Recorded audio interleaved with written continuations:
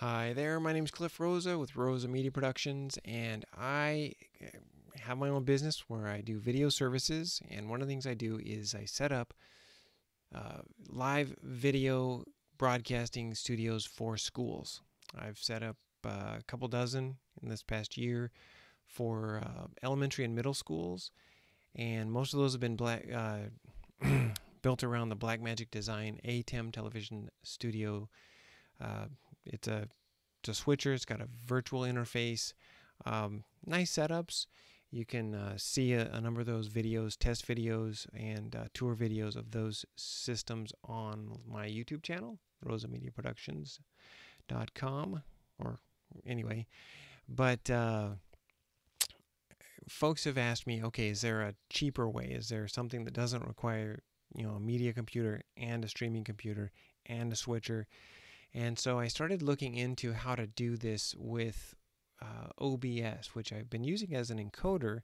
It's a great encoder, free product, and OBS has built quite a bit of switching capabilities into their software.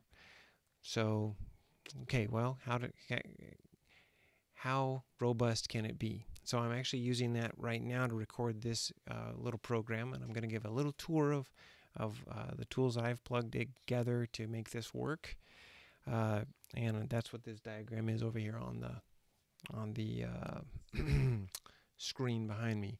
I'm going to just show that I've got this little Lifecam, Microsoft Lifecam Studio is my camera 2. Okay, and I've actually put together studios around using these as well. Anyway, I think as the main thing, there's better options. So let's go ahead and take the tour. All right, so it starts up here with, as I said, OBS running on iMac. Okay, OBS has a place for plugging in images and videos, which is a real key for what I like to do. I want my live programs, I want the live video studios to have the capability of mixing together pre-recorded content with the live and camera feed, and then of course to be able to broadcast that out. Streaming on the internet is typically the way that's done these days. I had a couple of different studios where I'd done all cable based terrestrial stuff, but moving away from that because of cost reasons, basically. Let's go back to the tour. So OBS iMac, the audio is coming in via this ATR 2100 USB mic. That's the mic you saw me using in the live feed, the camera 1, I should say. I'm using the USB connector that actually does have an XLR connection as well.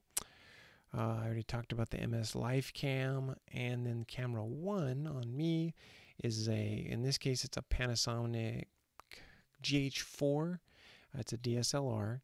It's being adjusted via Blackmagic Design Ultra Studio Mini Recorder and FireWire into the iMac. Let me give you an ISO on that real quick. That is right here on the desk. Ultra Studio Mini Recorder, Blackmagic Design. I like their products.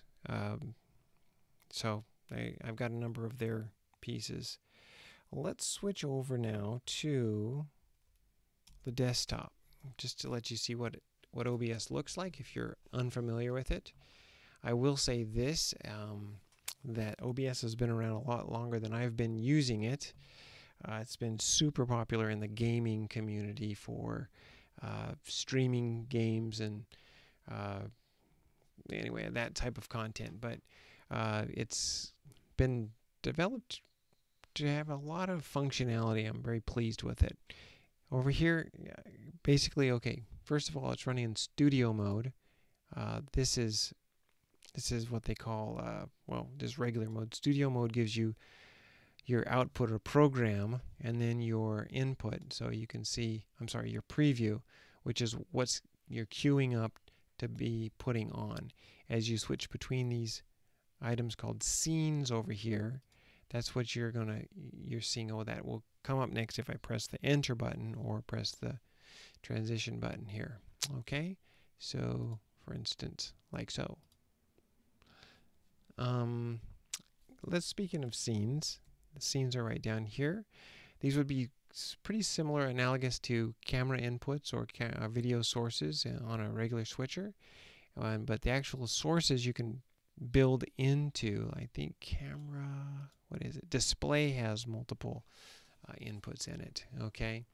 And you can build lots of layers, and there's even a way to do chroma key using these items too, so it's pretty cool. These are your main control buttons over here. Obviously I'm recording right now. Settings, start streaming, that's how we would make this talk to like YouTube or Twitch or something like that. Down here is the status bar. It's telling us our CPU usage, and it's for this setup it's been hovering between 15% and 25%, and then our total runtime on our program. Now this is by no means a complete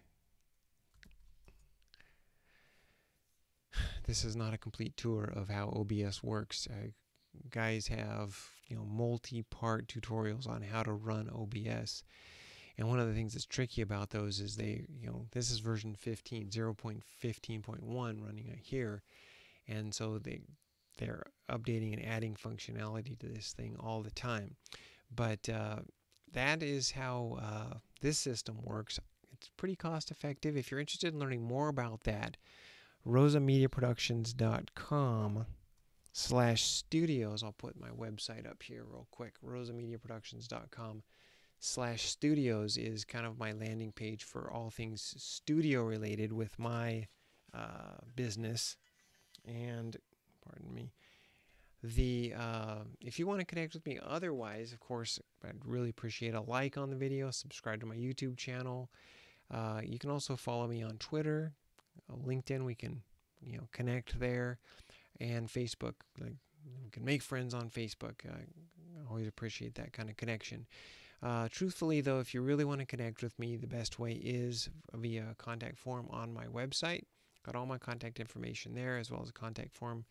Drop an email to me and we'll get started with our conversation. With that, let me just say that thanks for watching today.